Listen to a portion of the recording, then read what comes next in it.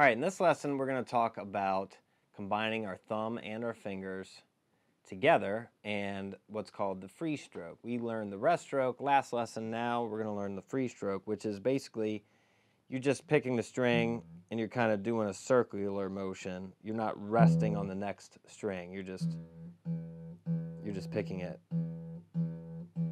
freely, free stroke. So just try doing the free stroke a couple times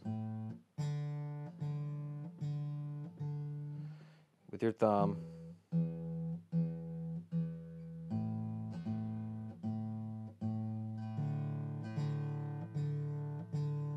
And then maybe Now when you pick with your fingers, you're kind of bending you're not just bending on this first joint, you're bending kind of both, kind of snapping it back in towards your palm.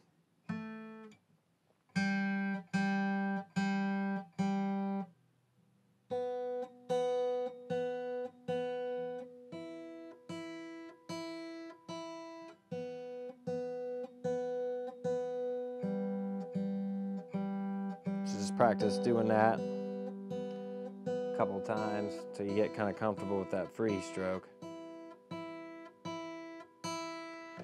Okay, now let's do a couple exercises.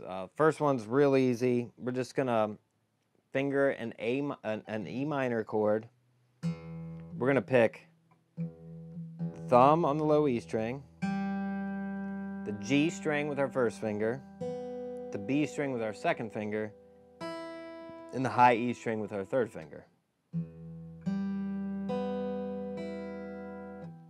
then we're going to go back up.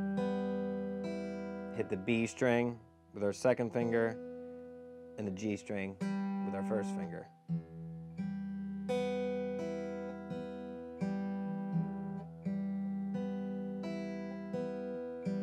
One, two, three, 4, 5, 6. So that's kind of the first exercise to get your thumb and your fingers working together.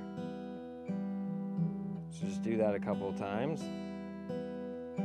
When you're comfortable with that, we can move on to exercise 2, which is basically the same finger picking pattern, but we're going to apply some chords to it. So we're going to go E minor, then we're going to go G.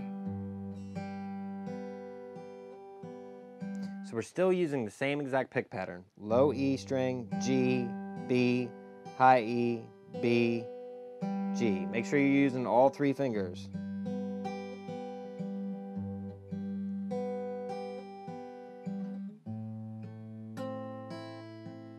This is A minor, same thing, except now on an A minor chord, we don't have a note on the low E string, so we're just playing open A as our bass note with our thumb.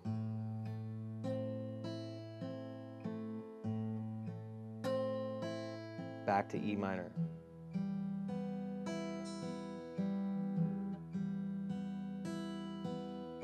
So all together.